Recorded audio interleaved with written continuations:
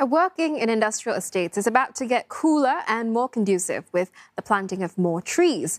These areas considered to be among the warmer ones in Singapore, and there are plans to plant 170,000 more trees by 2030, adding to the current 90,000. And this could cool surfaces by up to 6 degrees Celsius, according to studies by NParks. At Jurong Island, about 100 trees were planted by 32 companies from the island, members of the community and the National Development Minister, Desmond Lee. 21,000 more will be planted by 2022. This is the first community tree planting event in an industrial estate, and it's under a movement to plant 1 million trees across Singapore over the next 10 years.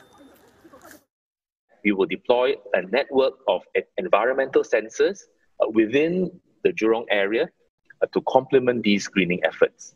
Now, these sensors will measure various aspects of the microclimate, such as ambient temperature, relative humidity, and wind speed, amongst many others. The data that will be collected through these sensors will support ongoing research projects and help us to develop better greening strategies to cool our city.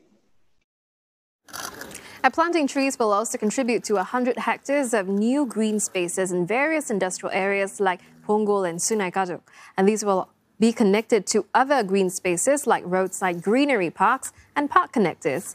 All these plans built in Singapore's push to become a city in nature, to mitigate the effects of climate change and to create a more livable and sustainable environment.